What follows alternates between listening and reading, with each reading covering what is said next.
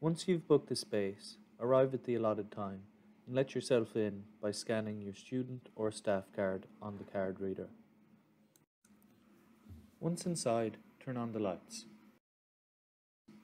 Make sure you close the door properly and draw the soundproof curtains to ensure the highest quality recording. It is also a good idea to draw both sets of blinds, as this will also increase the sound quality.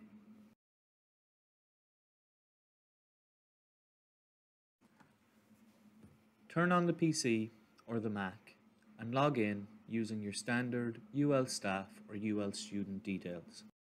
Once you've successfully logged in and are on the desktop, open up whichever sound recording application you're going to use. For the purpose of this tutorial, we will be using Audacity. Once your sound recording software of choice is open, adjust the microphone to a comfortable level with the pop filter in front of it, ensuring you keep a distance of a couple of inches away from the microphone. Once again, we're using Audacity here for simplicity's sake and because it's a free, easy to use software, but you can use a manner of other audio recording softwares. The setup should be quite similar. So I'm just going to click OK here. And the first thing to do is go to Audio Setup. We want to ensure that our playback device, e.g. where sound is coming from, is set to our headphones. So we go to Playback Device and it should be the Focusrite USB audio interface. This is the audio interface where we have our two headphones and two microphones plugged into. So the playback device is correct, where you can click to change. We're also going to check that our recording device is set to the Focusrite USB audio, which it is. Now we're perfectly set up. The only other thing to do might be to test the levels. So I can test the levels by hitting record, a new track. And you can see up here that my levels are staying in the green. They're not going up to red, they're not going up to orange. This is good, and I can see by the WAV file that this is a solid quality recording.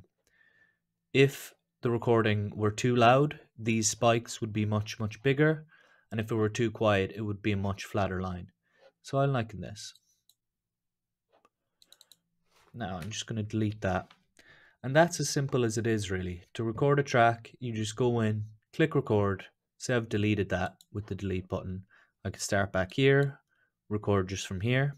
I could also say stop this recording. Well, I could pause it and then I could resume the recording as well. Or I could stop the recording. And if I wanted to record a new track, just go to tracks, add new, stereo track down here, and we can record multiple tracks.